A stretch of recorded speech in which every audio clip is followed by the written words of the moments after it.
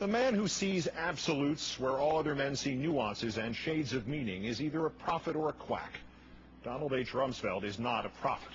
We end the countdown where we began, our number one story, with a special comment on Mr. Rumsfeld's remarkable speech to the American Legion yesterday. It demands the deep analysis and the sober contemplation of every American. For it did not merely serve to impugn the morality or intelligence, indeed the loyalty, of the majority of Americans who oppose the transient occupants of the highest offices in the land.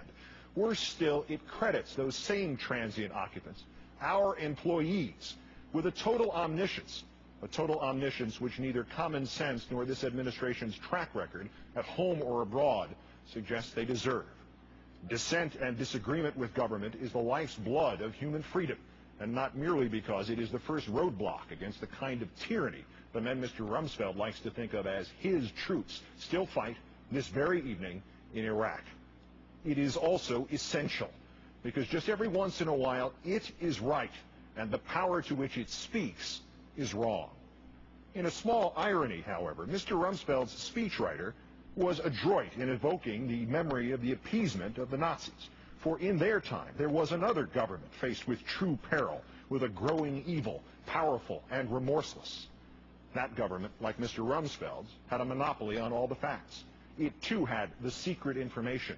It alone had the true picture of the threat. It too dismissed and insulted its critics in turns like Mr. Rumsfeld's, questioning their intellect and their morality. That government was England's in the 1930s. It knew Hitler posed no true threat to Europe, let alone to England. It knew Germany was not rearming in violation of all treaties and accords. It knew that the hard evidence it had received, which contradicted its own policies, its own conclusions, its own omniscience, needed to be dismissed. The English government of Neville Chamberlain already knew the truth. Most relevant of all, it knew that its staunchest critics needed to be marginalized and isolated.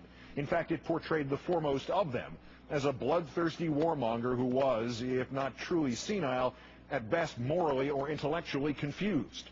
That critic's name was Winston Churchill.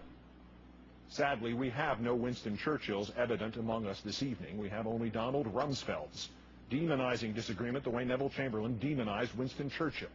History and 163 million pounds of Luftwaffe bombs over England have taught us that all Mr. Chamberlain had was his certainty and his own confusion, a confusion that suggested that the office can not only make the man, but that the office can also make the facts. Thus did Mr. Rumsfeld make an apt historical analogy, accepting the fact that he has the battery plugged in backwards.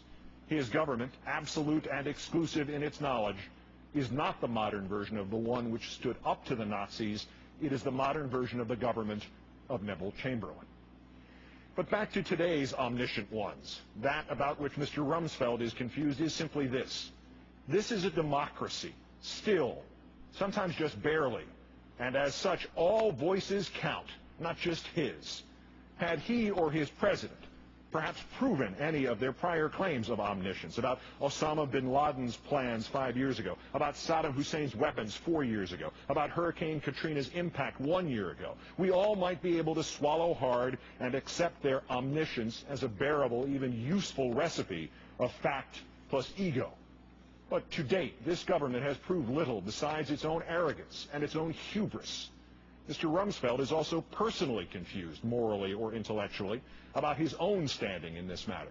From Iraq to Katrina to flu vaccine shortages to the entire fog of fear which continues to envelop our nation, he, Mr. Bush, Mr. Cheney, and their cronies have, inadvertently or intentionally, profited and benefited, both personally and politically. And yet he can stand up in public and question the morality and the intellect of those of us who dare ask just for the receipt for the emperor's new clothes. In what country was Mr. Rumsfeld raised? As a child, of whose heroism did he read? On what side of the battle for freedom did he dream one day to fight? With what country has he confused the United States of America? The confusion we, as its citizens, must now address is stark and forbidding. But variations of it have faced our forefathers when men like Nixon and McCarthy and Curtis LeMay have darkened our skies and obscured our flag. Note with hope in your heart that those earlier Americans always found their way to the light, and we can too. The confusion is about whether this Secretary of Defense and this administration are in fact now accomplishing what they claim the terrorists seek, the destruction of our freedoms, the very ones for which the same veterans Mr. Rumsfeld addressed yesterday in Salt Lake City so valiantly fought. And about Mr. Rumsfeld's other main assertion that this country faces a new type of fascism, as he was correct to remind us how a government that knew everything could get everything wrong. So too was he right when he said that, though probably not in the way he thought he meant it. This country faces a new type of fascism indeed. Although I presumptuously use his sign-off each night in feeble tribute, I have utterly no claims to the words of the exemplary journalist Edward R. Murrow. But never in the trial of 1,000 years of writing could I come close to matching how he phrased a warning to an earlier generation of us, at a time when other politicians thought they, and they alone, knew everything, and branded those who disagreed confused or immoral.